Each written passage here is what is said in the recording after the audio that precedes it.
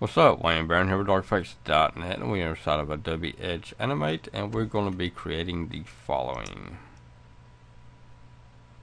As you can see, our animation comes in from our left, hits the center, continues to move a little bit before shooting off to the right. And I got this right here from the following, the Microsoft Visual Studio installation, which I thought was pretty cool, how it comes in, moves, and then shoots off to the right. I just thought that was pretty cool, so I decided to jump inside of Adobe Edge and see if I couldn't create it, and it was rather simple. So I thought maybe I'd do a lesson on it, just in case anybody else wanted to add something like this to their website. And this can be used for anything. I mean, the loading of a website, while the page is loading in the background, you can have this animation running. I mean, it's all sorts of useful things that can be used for something like this right here. Let's go ahead and get started. That'll be Control N, Command N on a Mac, and we want to come over here to our lips, and let's come over here to center, drag it out. Let's change this to 4 and 4. Let's come over here to our color, and let's give it a brighter color, about right there. Sounds good. So now let's come down here, Control C, Command C on the Mac, Control V, 3, 4, 5. You want 5 of them. So that's 1, 2, 3, 4, and 5. Okay, grab a hold of our first one, come over here to our X and move it over. Same thing.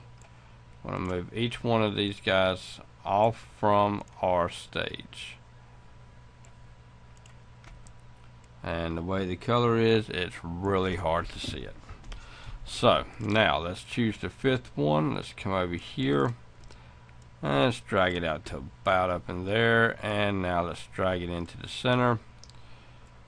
Drag this one out, choose the 4th one, drag it out.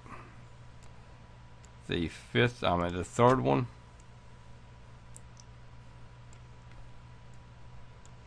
the 2nd one, and then our number 1. Okay, and then it should look like this. So whenever it runs, it's going to look like so. Okay, now let's come over here and let's double click and let's drag out to there and choose our 5th one. And we're going to add 20 to each one of our X numbers. So this 218 is going to become 238. And this one is going to be 227. Whoa. Okay, and number 3 is going to be 216. And our number 2 is going to be 207, and our number 1 is going to be 197. So basically it will look like this. See as it continues to move? Pretty cool, huh? Okay, now let's grab a hold of these and drag these out just a little bit so that the animation can continue, and move these over so that they touch.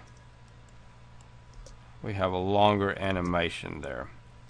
Okay, now double click, drag out, and then we want to go to number 5, drag it out to the side.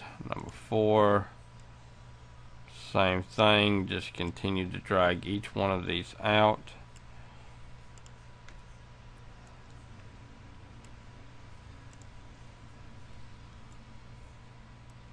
It's just really hard to see it.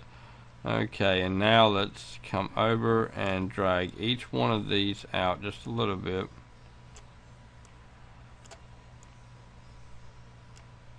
And then come out and drag these to there.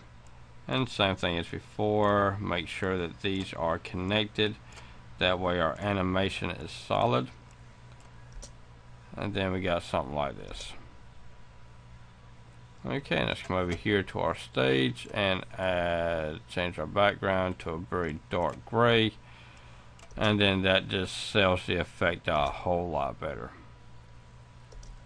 So okay, I mean, this, like I said, I mean, you can use this as a page load inside of a JQuery or AJAX page. You can have this running, and so I mean, it's pretty sweet. So alright, Wayne Barron here with darkeffects.net. Y'all have a rocking week now. Bye bye.